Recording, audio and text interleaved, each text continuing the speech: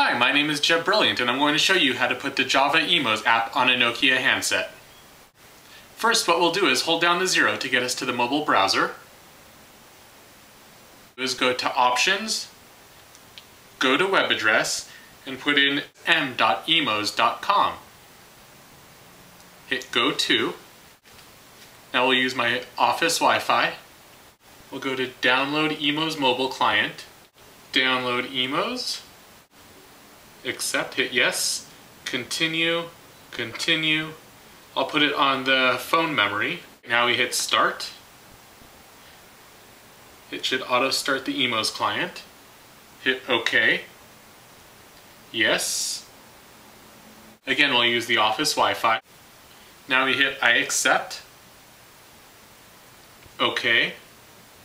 Great, now we want to add a new account.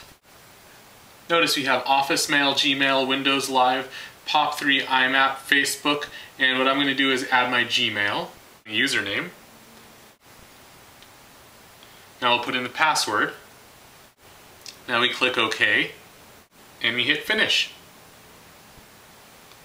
Now that we're in the Gmail, we click Connect. It's connecting. Open the email. Again, we'll pick the Office Internet.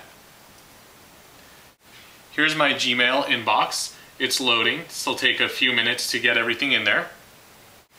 Here's a little trick we'll do. From the home screen, you go Menu, go to Apps, Application Manager, Installed Apps.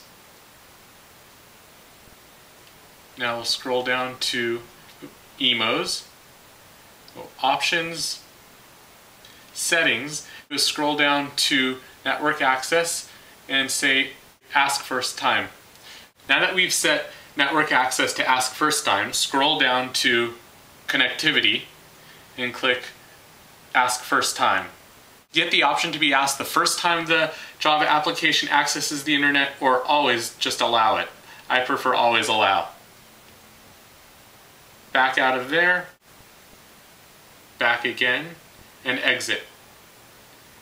Now back to our home screen. To get to Emoze from the home screen, you hit Menu, Apps, and scroll down to Emoze. It's right there.